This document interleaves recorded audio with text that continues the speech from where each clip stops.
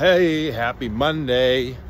It's Rich. I'm not sure if you saw the video. I'll post a link in the comment section about the reduction, the crashing, if you will, of homes sales this year, 2022.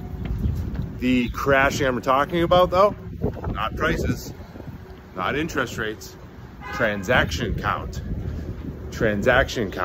So meaning less buyers buying, less sellers selling. The link it's a 12-minute video. It shows the last 52 years and the statistics. It shows interest rates. It shows home prices. It shows everything that we're seeing now. You know, interest rates doubling doesn't mean prices go lower.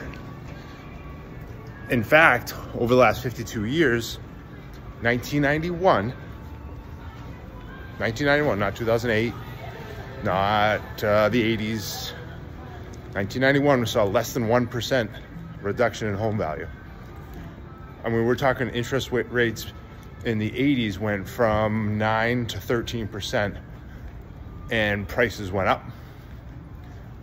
So take a look. It'll be a link in the videos. Just go into the P.O. box, get some mail, then get a haircut, and get back to the grind. All right, if you need anything, you know how to get to me.